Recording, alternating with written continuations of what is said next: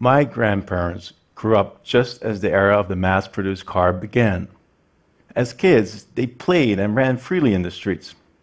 But when my parents were born, the automotive age was in full swing. Cities poured asphalt for zooming cars. My parents were taught to fear the street and stuck to playing on the narrow sidewalks. I'm a Dutch architect and urban designer, and I spend a lot of time studying transportation and how it shapes cities. And I think life may improve for our children and for all of us because of self-driving cars. In fact, it may be a rare case of technology turning back the clock to a simpler time when it comes to our daily routines. And to me, this is a critical component of making our future cities truly smart. Aside from convenience and safety, there's a surprising benefit to automated vehicles. They free up city parking space. What can we do in the space where we currently park? Could we build playgrounds, new types of housing? What about tiny parks? Let me take a step back. A moving car at under 20 miles per hour already takes up 30 times as much space as a pedestrian.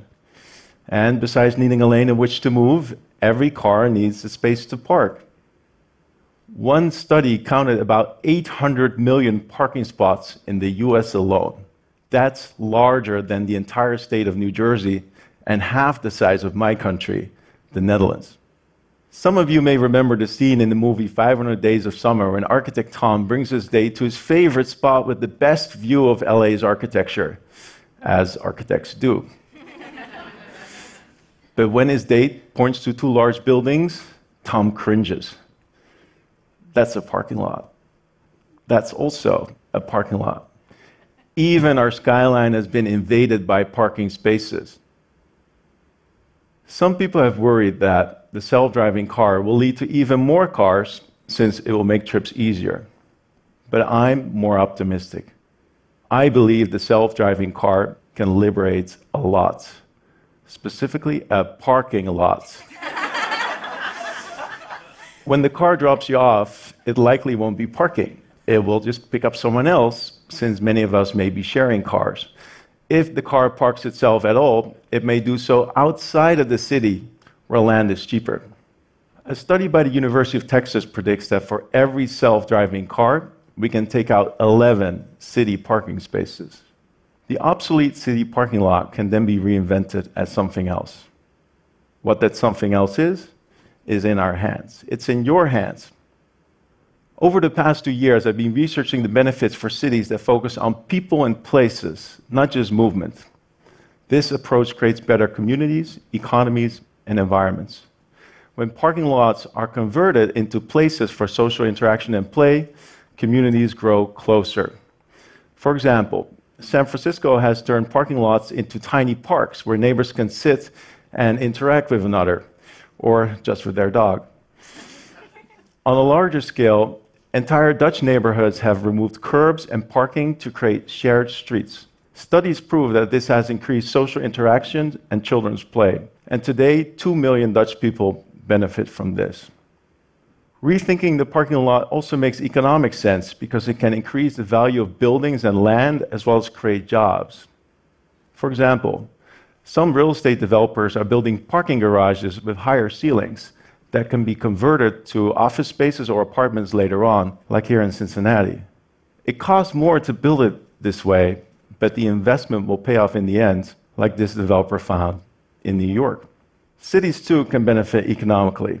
Instead of the metered parking spaces in front of your office, there could be espresso cars in the morning, food trucks during lunchtime, and grocery stands in the evening. This feeds local businesses and means more revenue for the city. And of course, there would be major environmental benefits. Let's look at LA. One study estimated that LA County has about 18 million parking spots. That's as large as 4 San Franciscos. If we were to plant only 1 tree in each parking space, those 18 million trees could offset the carbon footprint of 1 million people. This is just the beginning.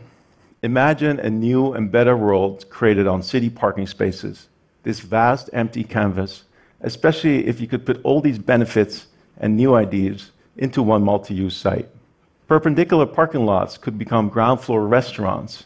Inside the building are micro-housing and co-working spaces. On the roof, solar panels, pools, and playgrounds. It's an architect's job to create a vision for spaces that benefit the community, businesses, and the environment. But this is not only for me to imagine. Each and every one of you can have a say. Parking spaces are one of the areas of the transportation system where local municipalities actually have control. So you too can be involved. Make sure you tell your elected officials what you'd like to see. Because if we do this right, we can reclaim the street for our kids. We can make the driverless road bring us the best of the future as well as the best of the past. Thank you.